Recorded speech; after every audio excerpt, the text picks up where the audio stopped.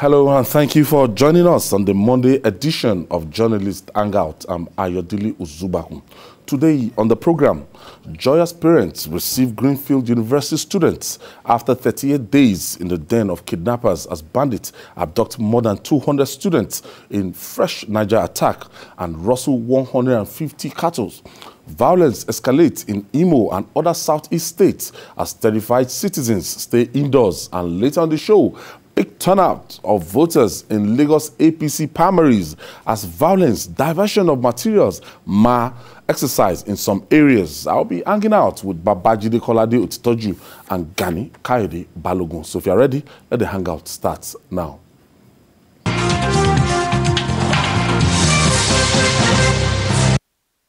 Thank you for staying with us. After more than a month in the den of kidnappers, the abducted students of the Greenfield University, Kaduna, regained their freedom thanks to their parents who paid hefty prices in form of millions of naira and motorcycles before they were released. Hence, they betrayed emotions and frustration while receiving the released students in Kaduna. Let's share that moment with you.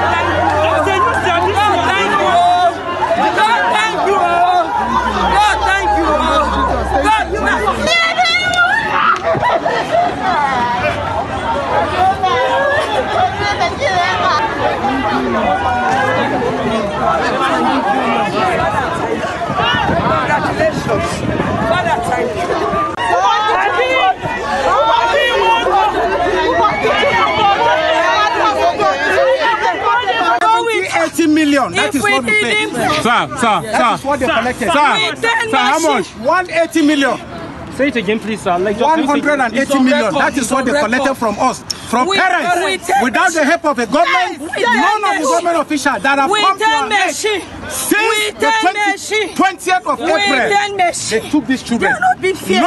No single one policeman that the government have released to go after them.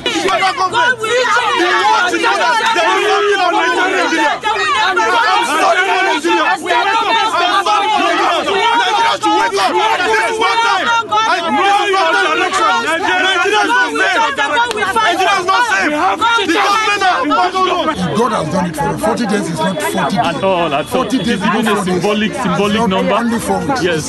Congratulations. God has done it for us. Congratulations. Congratulations. Honorable. You can see honorable. Words cannot express. Job well done.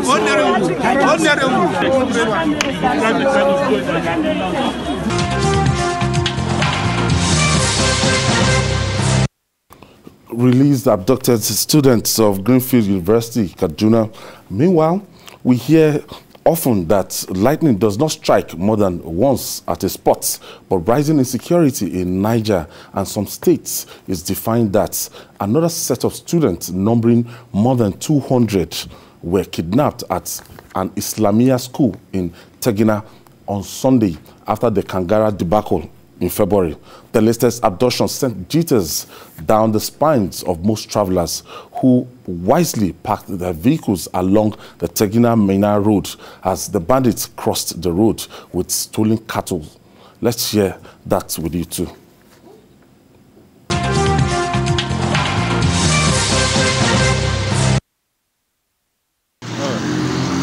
That last stop. As in the Hydro Junction.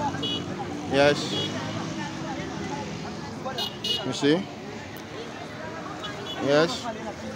All packed. You see?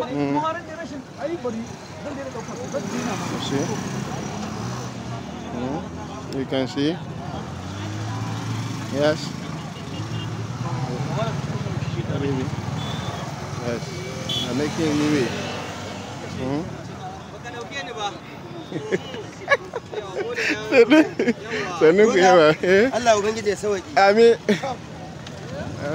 Yes. Yeah. Yeah, they are all packed. They blocked. Not okay. See them? Oh, they are packed. This is Kuta Contagora local government transport vehicles. As you can see, they have blocked the road leading to Tegina to Mina. Yes, you can see trucks are all packed. A leeway, all packed. You can see they were shooting terribly, crossing with their cattle. These are all vehicles that are packed. These are all vehicles that are packed. You can see as I'm standing, I am heading towards the military personnel. I'm approaching the Mopol truck, the Mopol. Them. Oh, these are passengers. These are all passengers standing. From this position, I was hearing serious gunshots. From this position, we were hearing serious gunshots while they were crossing with their cattle.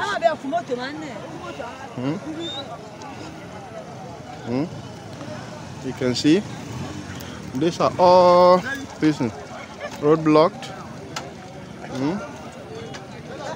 Yes, these are passengers.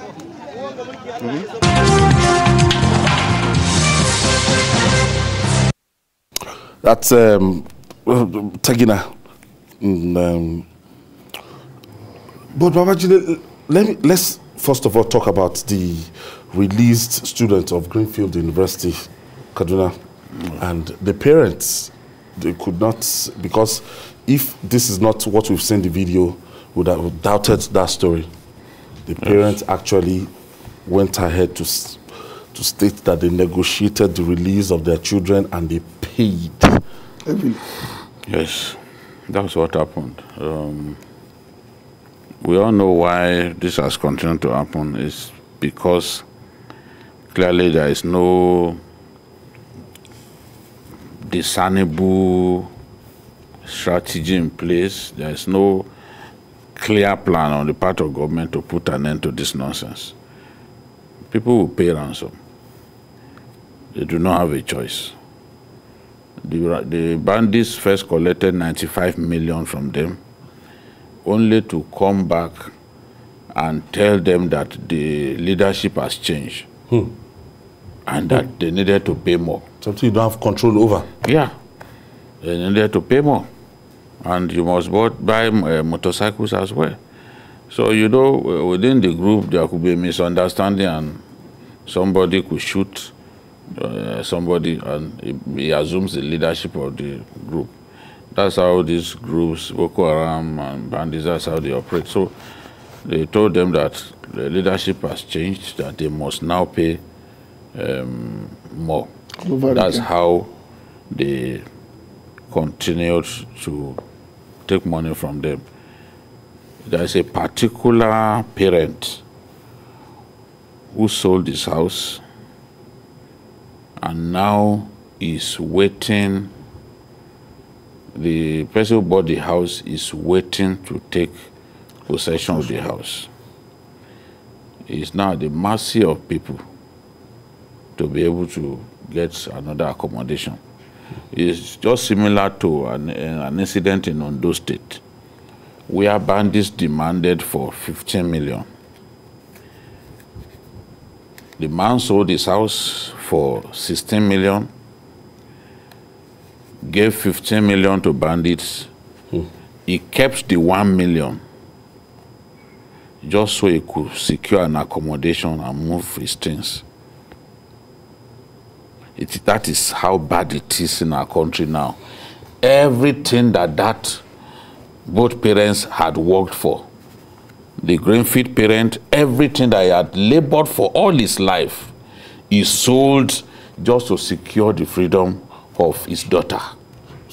And then Ondo, that one sold his house to be able to pay 15 million ransom to bandits, and then kept the remaining 1 million for accommodation. So the Greenfield parent is waiting now. So the person who bought the house is waiting to take possession.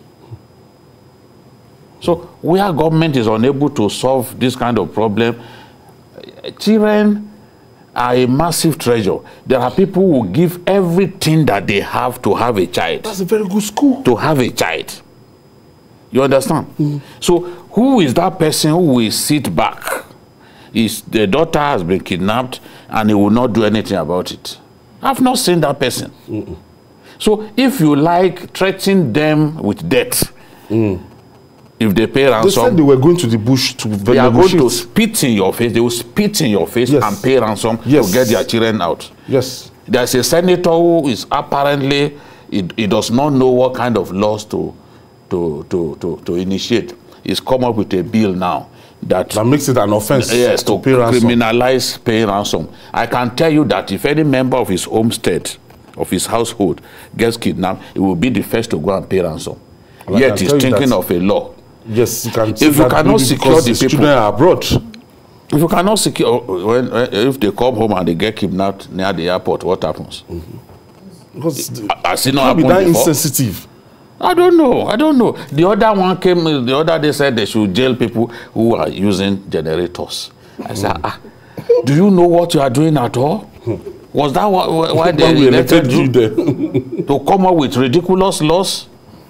No, we should be better than this. We should protect people, ensure that people don't sell all that they have made in their lives just to secure freedom from bandits. Is that bad in our country now? GKB, when the primary responsibility of any government is the protection of life and properties, and it will now behove on me to try and retrieve my child back after suffering from these bandits, and you have to sell everything just to get, and the state government is not talking. The federal government went the other day to tell us that, look, it's a state affair. That somebody said the federal government is not in the purview of the federal government to deal with kidnapping and what have you. I'm sure you know why the parents are shouting in that video. There are some government officials wanted to take the children to the governor for photo opportunity. I saw governor that has ignored they resisted that this thing did not happen. You now want to, I'm sure the governor did not send them. That governor that I know is not interested in taking pictures. It's somebody somewhere who will think in his mind that the best way to express the glory is to take these people. But in fact, it's lucky. This is not mushing people. Oh, yes, now. Or certain areas in Ibadan. No, you will have gone back with a broken nose. The guy will have been lucky. After paying for ransom, negotiating the ransom, one of the parents said he went to the bush to negotiate himself. Seriously, because this is, we've been losing the main purpose of governance for the last 30 years or so. First, of course, with the lack of electricity, now you have to provide your own water, you provide your own road. Now we have to provide security for our own children, and then pay ransom for something that is clearly the only job of government. Security of lives. The only legitimacy that you have to be in government is to secure our lives and property. This is a bittersweet thing. It's bitter because it's obvious that the government has lost control of that particular narrative. It is sweet because people are now waking up to the reality that they can no longer rely on government to solve their problems. Julie, the next phase of this is with Tegina, 200. Now these people I don't know how many kids were indeed kidnapped. They say numbering more than 200, according to this report. We sometimes will just prefer to stay safe because I have people that I talk to in that area, and that's not what I've been told. So sometimes it's just safe to say so many people. In fact, I would prefer to say dozens of children until it is confirmed. Remember the back and forth over the Kankara student before we eventually got the real figure. So, but you know, when you get that figure the other time, you know that when they say 200, it's not new.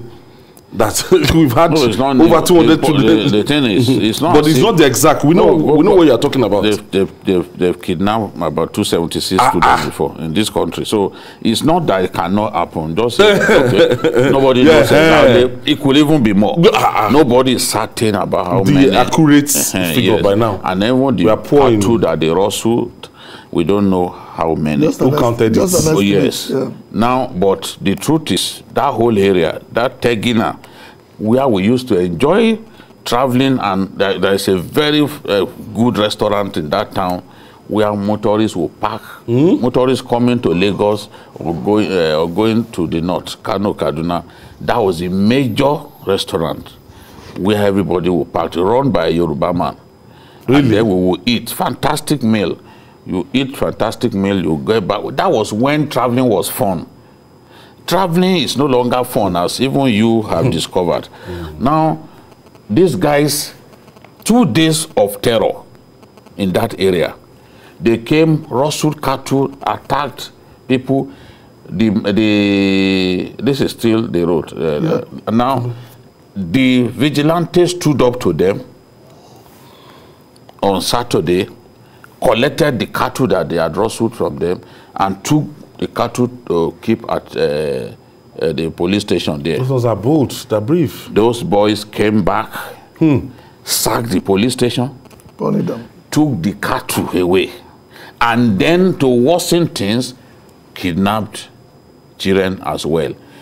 They went to there is a filling station near the Tegina Junction. Anybody familiar with that area, a frequent traveler, would know that filling station. They went there, filled the tanks of their 25 motorbikes without paying a dime, and then left the area. This is the bandits see, what was it called? They see Niger State as their home. It's not so many local governments now. Bandits are running riots. Muya, Rafi, Shiroro, now even Kontagora, the Kontagora area. They are Wushishi. They are now in all of those areas. One may be right to say that about a quarter of Niger State is in the hands of bandits. That's the way it is now. And to put it in perspective, Niger is bigger than the entire southeast in size. So a quarter of that is the largest state in Nigeria by land mass. So it's bigger than the southwest minus Lagos. So a quarter of that, imagine, will be putting Ogun and Ondo together. That's the size that they are controlling. I don't know how to help this narrative, but this is just the stark reality of what is happening in Nigeria, and we can't stop talking about it. No, it's impossible. Some people would think that the journalist dies in you the moment you see the truth and you refuse to talk about it. Then you are not worthy of your name. When you see the truth, because the truth shall set you free. It's not just the Bible that prescribes that we speak the truth. All the major books written by the greatest philosophers, some of them did not even believe in Islam or Christianity. They preached speaking the truth. Because if 200 children were abducted or... We have problems that government must address. We are not the issue. You know? Cyber bandits who sit on social media to harass people, that's their problem. But as long as we are here, we will talk about this problem. The day you solve the problem, we will button up our mouths. It's as simple as that. It's becoming embarrassing. People are like refugees. You can see they are moving. These are videos. These are videos. They have to pack their vehicles. Look at citizens. People can't rest. Look at people running. They had gunshots. That was why they were running. They had gunshots. In fact, a friend of mine, Dr. Saleh, was telling me that you people were reporting that bandits took over some communities in Sokoto State. They were killing people in Rabat. That's the hometown the Sultan Amadou Bello is now a home of bandits. He said, the people there talk about bandits like they are already part of them. They see them every day. They move around. On market day, they come out, do what they like, and go. So the bandits are behaving now in northern Nigeria like they have come to stay. And when you have a problem and you fail to address the problem squarely, if you are not careful, it will continue to fester and it becomes a national problem. All right, we'll take this breather. When we come back, we'll talk more. It's still Journalist Hangout. Please stay with us.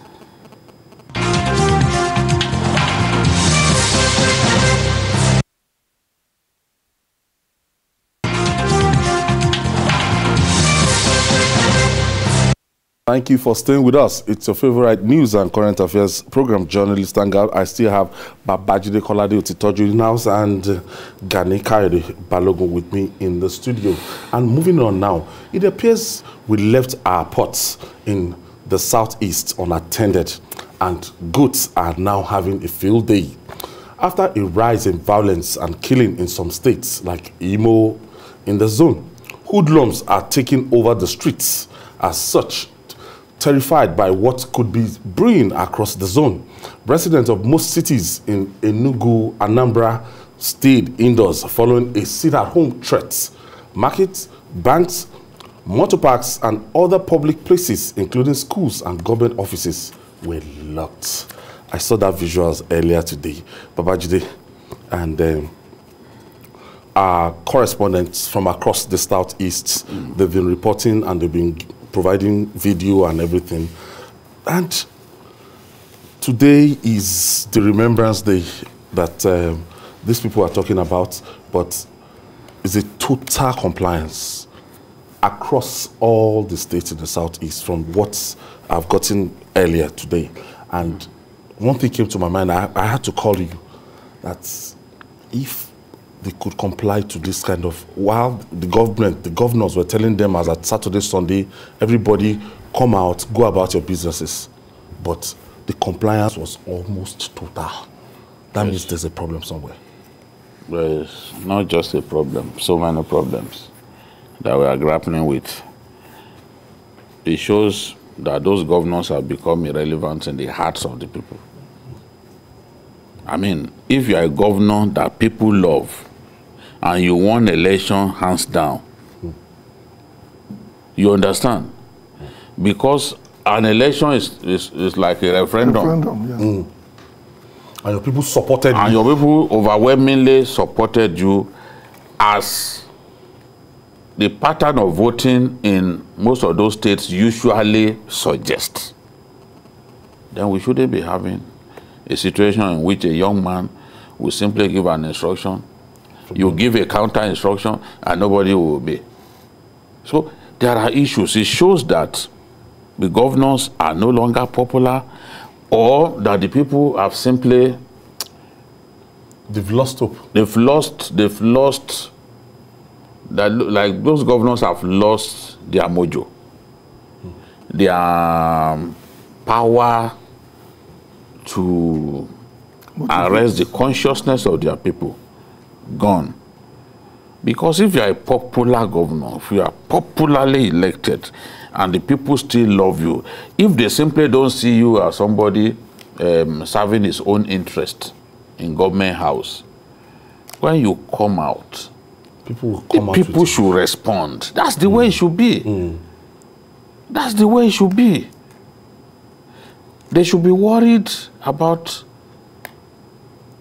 this, because their legitimacy is being threatened. Because if they tell them on election day not to come out like this, would they not complain? Look at it. I hope that we can solve. Yes, I hope we can solve the problem in the southeast before it degenerates further.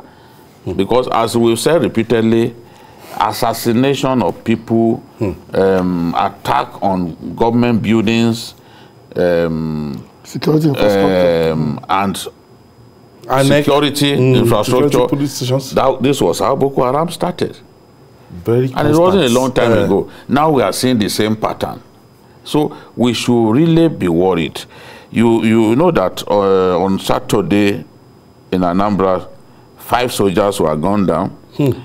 The immigration headquarters in Abia State was also attacked and officers were killed. That was the same day that in Imo, Ahmed Gulak, former political advisor to Jonathan, was killed while on his way to the airport. So things are really... the chief judge, former retired judge. Retired judge. Justice, in broad daylight. Yes. The video is trending. You know, they brought him out of his own vehicle. They double-crossed him, brought him out of his vehicle, and then fired the old man. So things are really going back bad in the South. And my feeling is that if we had moved quickly before things degenerated, it would not have been this bad. You saw that when the governor of Ebonyi was announcing the setting up of Ebubeagu, you know, I was saying it here that I hope this is not too late, because you kept your eyes off the ball. Things were degenerating. You didn't think that you should set up a security outfit. Now that these guys have assumed, you've taken over the streets. Some broad daylight, you see them with AK-47. There was one that I saw a video. The guy was not wearing anything, but he had this gun and red piece of cloth, and he was saying that if they burn you well, come out, let us see. And he had this AK-47. Wow. You know, without wearing not even a pair of shorts, no pants, just walking on the streets. So anarchy, we are seeing anarchy. Before our eyes, we are seeing anarchy. And there is a need to move and address this problem before it degenerates. Because if we are facing what we are facing in Borno State, and Yobe, and sometimes too Adamawa, they still attack those places, and in the East, we are facing something similar. I don't know how we can deal with this situation, because we've not dealt with what we have in Borno State. We are Boko Haram will go and attack an army base, take away weapons, only for us to announce that we repaired the attack. No, we are not. There's this term they use for them in the media, unknown gunmen. Unknown gunmen, yeah. I saw one interview earlier today, one of the guys that were apprehended and everything. But the problem there now is that, look, not even, people are not speaking up, because this, at the end of the day, it will be counterproductive for that region. Now, we were talking about Borno State yesterday. How many years? Or the Northeast. Yes, Northeast. How many years it will take that region to recover? Today was talking about 40 years. And now the Northwest. Do you understand? Now, the beginning of this thing, if this guy starts this operation, and even the elders and the leaders are not coming together to say, we have to do something about it, and sit down, you know, to call for dialogue, I think the backlash will be on everybody. My people have a saying that if your neighbor is eating rotten locusts, and you not caution him, the smell will not let you sleep. I think our neighbors are already eating the locusts anyway, so we have to get ready for the smell. Somebody once said that insanity is defined as doing the same thing and expecting a different result. We are all students of history, and what is happening in the Southeast is not different from what happened in the Northeast, from what is happening now in the North and Central. Government has lost the narrative. I'm talking about, when I say government, I'm talking about everybody forming the nexus called government, including state governors and federal security forces. In the last 1 month alone, I read a report where somebody said nothing less for 300 personnel of security forces have been killed in the Southeast. With the entire number of the Nigerian police is less than 300,000. You are talking about almost 10% of the every people. day we hear stories. And it's no longer news. That's what is even more. Police station, people no longer command, consider the news that they sack police stations and they kill military personnel is no longer news. That's how immune we have become to simple humanity. Killing soldiers. That we need to do. It used to be a very tough thing. Then when you hear that, I don't like repeating myself because we've said it before. Remember, Gide said when they kill soldiers in Sanfara that they've taken away the fear. Now that's what is happening in the Southeast now. These killings means that these boys no longer fear death. Yeah. And once you remove that keep coming at them. then we are in serious trouble. And then we don't seem to have somebody in government who can articulate government position on all this. We seem to have been in a limbo, and everybody is now fighting for himself. Southeast is strategic for 3 reasons. It's a very compact region, and it's heavily populated. It's all, in fact, I know that, well, I think it's Anambra or Imo, that's per kilometer, is the most populated per kilometer in the country. That means a particular kilometer will have more people than anywhere else in Nigeria.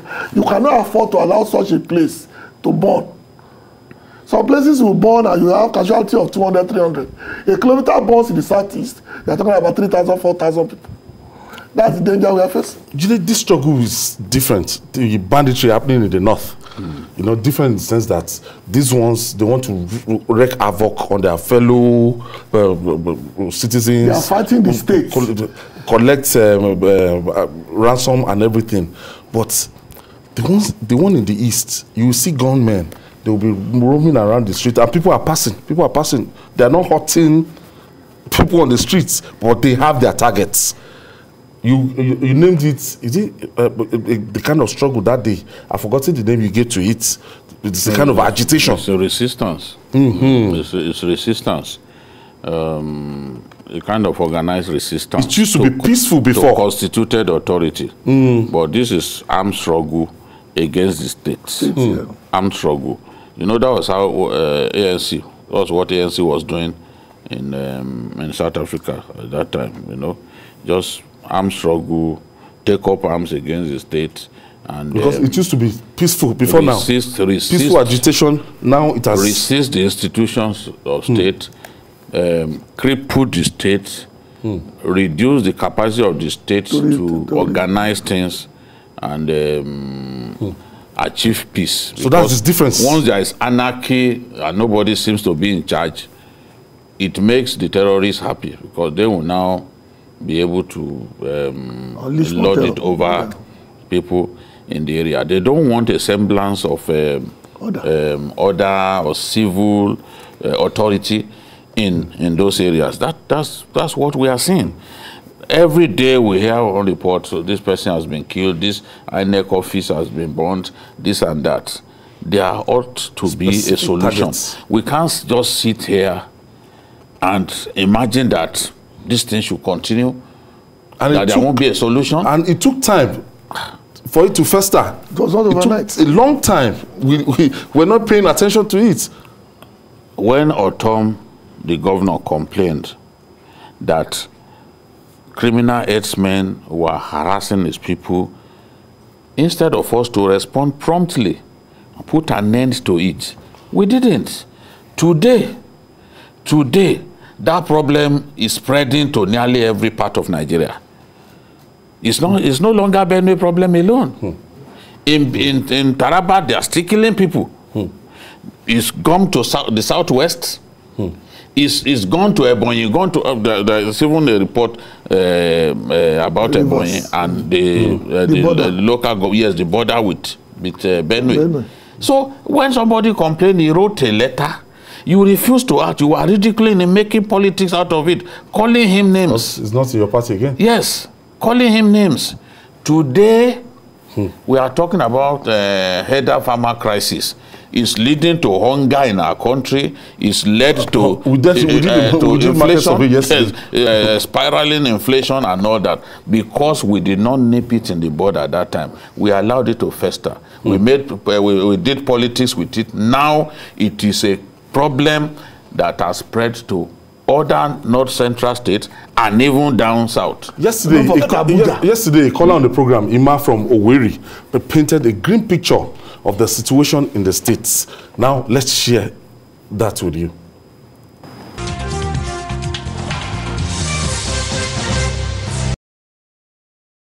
I have Ima from Owerri. Good afternoon, my brothers. Good afternoon, Ima. God bless you, Babajide and Co. Honestly, I'm a first-time caller.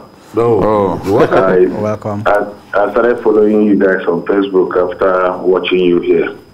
Okay, you wouldn't know the much you are doing now, but I think posterity will remember you with time. Amen. Thank you. When I tell you I'm calling from Owerri, you know I'm calling from source. Just this afternoon we're hearing about the death of Gulak or something. Yes. Shot at the airport. Hotspot now.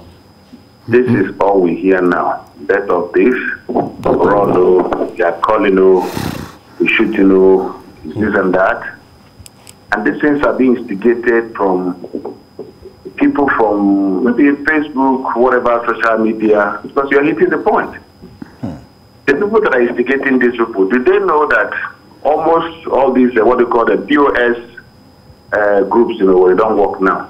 There are groups going with guns, robbing these young girls, working for people to survive, from shop to shop.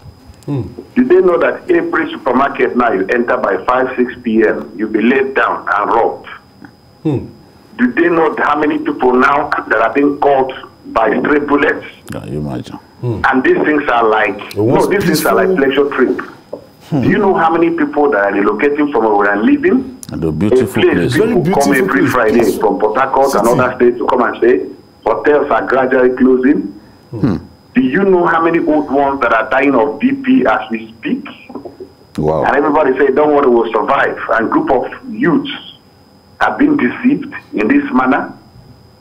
I'm not talking about the rubbish that is going on in Nigeria, but there is a time something called we reduce politics. The fire that is being ignited, when it starts burning, I have never seen a nation survive through civil war. This is not funny. What people are seeing here is not funny. What is raging from this part of the world, whether it's politics, whether it's whatever, somebody got to stop this. The people are scared. This is a time bomb waiting to explode. Maybe the picture has not properly been painted to you people. And we are still laughing about it, we're again, and this and that. We are here, and it's not right. I want to thank you guys who can speak up. This is not good for this country. It's not good at all. This is not good. Thank you for your submission. Thank you.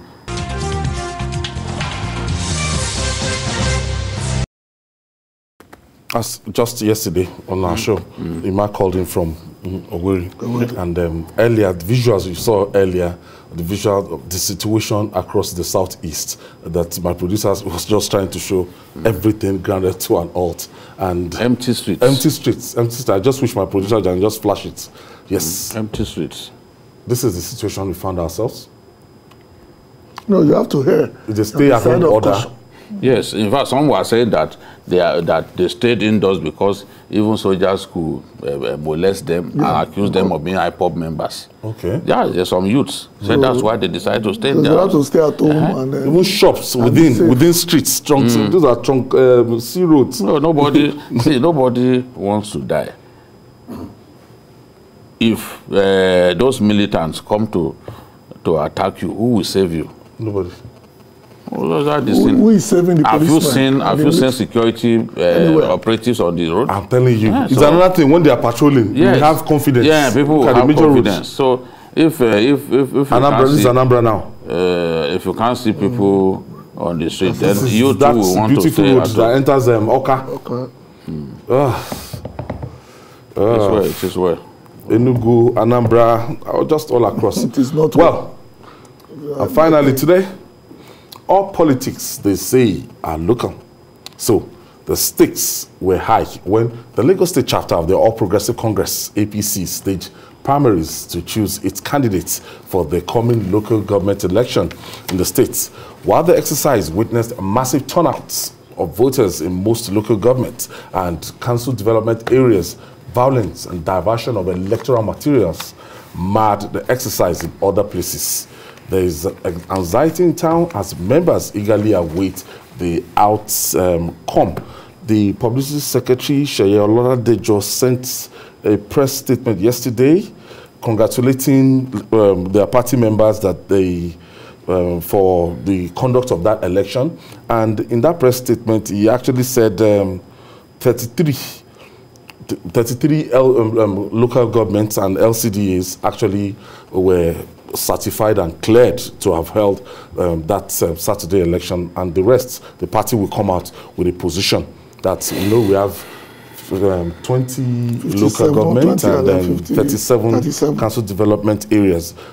Gideon, on Thursday, we said this on Thursday, that look, the model, the way the party was going, if care is not taken, this might degenerate. Yeah. It went well in some areas. The story in some areas was consensus, and they celebrated the way they came out with their consensus. But other areas, election did not take place at all.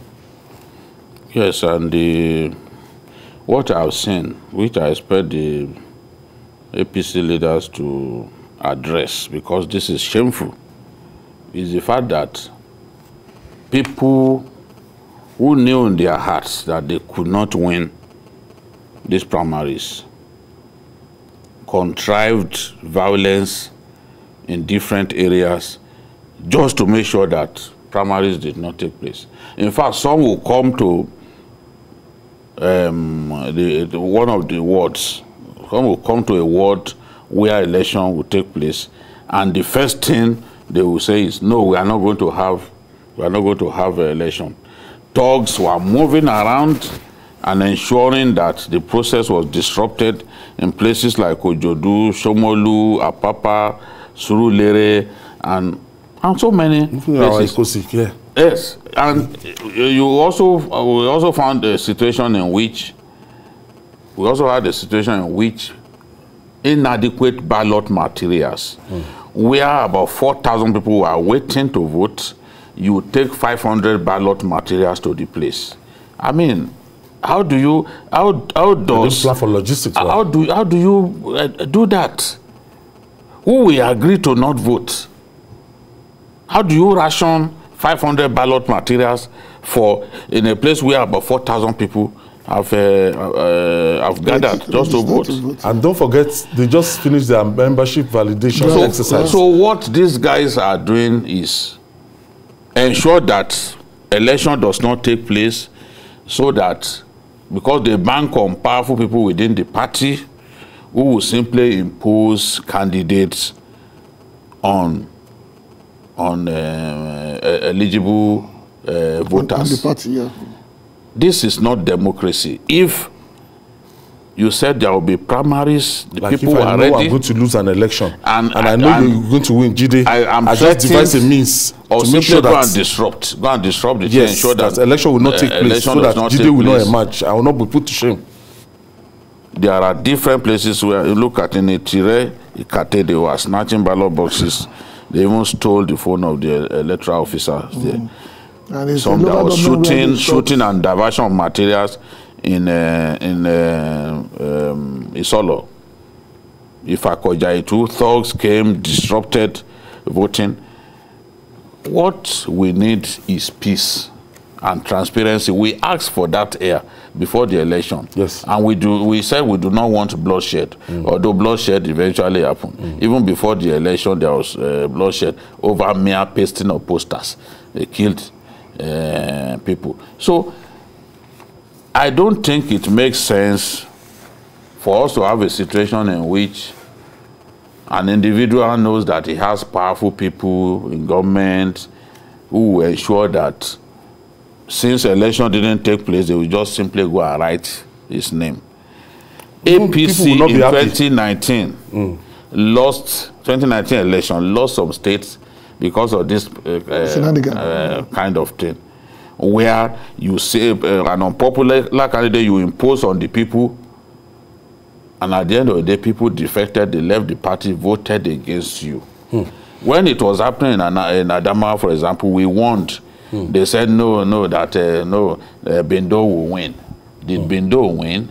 I've been warning since this January 2016 that Bindo may not be re-elected unless certain things were done.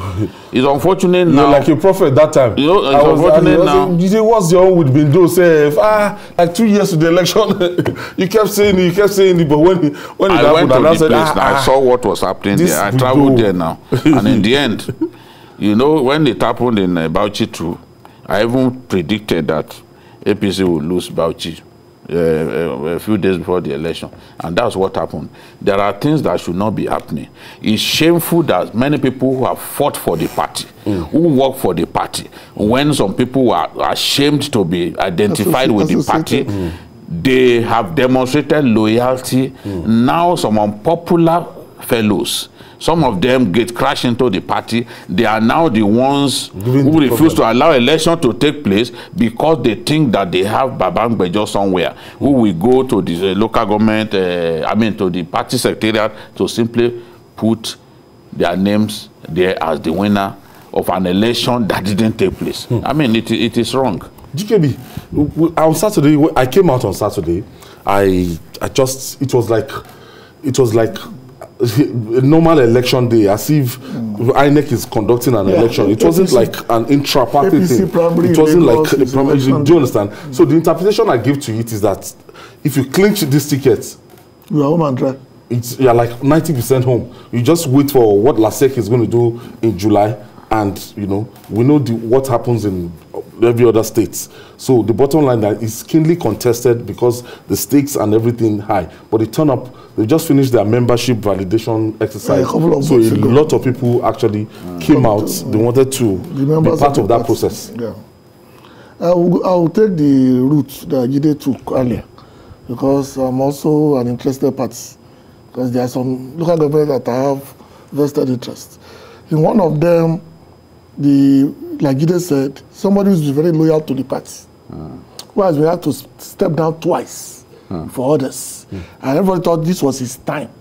They have to bring somebody who was in PDP for almost 15 years, only joining the party as recent as 3 years ago, to give him the tickets.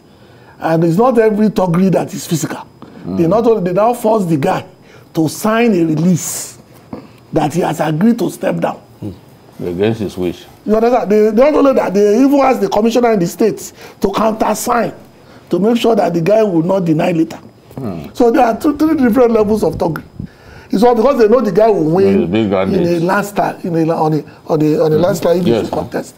To make sure they not contest and to make sure there are no protest votes, they force him to sign, and they force the commissioner representing the local governments in these cabinets to countersign. So there will be three levels, simply because a person handling motor parks in that area decided he wanted to be a godfather. And therefore, whoever's in that local government, we must be the godfather, and whoever doesn't come, he must go. This will destroy the party in the long run. Ultimately, yeah. Because what people are doing now in certain areas, and I'm talking about very, very densely populated areas of Lagos, center of Lagos, that what will happen now is that people are just waiting. And what will happen, like I told somebody on radio, is this. Just like it happened to Sunday Igboho, it happened to Nnamdi Kanu. Somebody will rise up within the party ranks and aggregate the feelings of these people. And they will become a major factor going down the line. Don't forget the Mushiman. Kakware. And fought the party and won. Or the party have to recognize that this is the man that holds this area. This is what we're going to open up. People will move away, either silently or what I call malicious obedience. They will obey the party. No, they still have the opportunity to redress. Right now, and they have up to Friday. Akma is blocked already by protest, Abi. Yes, I think the Lagos Independent National Electoral Commission, LASEC, said June 4th. The 4th of June, that's on Friday. That's Friday. Today is 30th. Happy 31st. 31st. No, there is time to still address. They used to do it. The only thing is, I'm not sure. What they used to do before now, Judy, was that there will be a kind of consensus before you get to this field. Consensus. See, we are Democrats. The best way is still for people to go and test their popularity. Yeah, that's the popularity. Consensus is an option. It's an option. But the thing about consensus is that all the contending groups must agree. You must make sure that you don't have somebody that is saying... If there are 14 tendencies, and just one opposes the idea of consensus, the levels of consensus would have been defeated. The best way is still for people to test their popularity. That is democracy. That is democracy. In advanced democracies, how many times do people do consensus? If you are a politician, you think you are popular, and you are just not somebody throwing his weight around negatively. Test your popularity. Let us see how popular you are. Yeah. You cannot just go and bring thugs, and then with police also looking away, disrupt voting, and then even after you were handed over, a thug was handed over here in Ojodu, handed over to the police. After a few minutes, they released him. He was back on the beat. He was back. So what sort of nonsense is that? Is that how to do elections? And we said, look, do this thing. I was excited that, yes, the way this thing was going, we are going to have elections, real democracy, the popular candidates will emerge. People came out. But some incumbent chairmen and some individuals who know in their hearts that they can't even win an election in their ward, in their home, inside their home, their wives will vote against them. Such people decided that, oh, they must use people who are big. The people who are big, who are now being used to say, okay, this person is not the candidate. I have to bring this one must come in. My brother must be local government chairman. This is my opportunity to put this one here. My history is always harsh on such people, because it will come up one day that you combusted the legitimate aspirations of the people in favor of somebody close to you.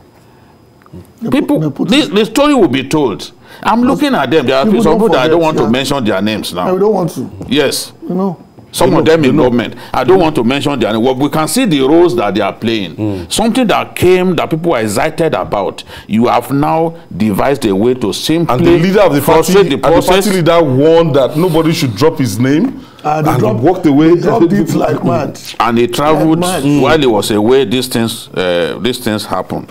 The people that I'm talking about, they know themselves, who have made up their mind to simply bring names of unpopular people, write those names, take to Acme.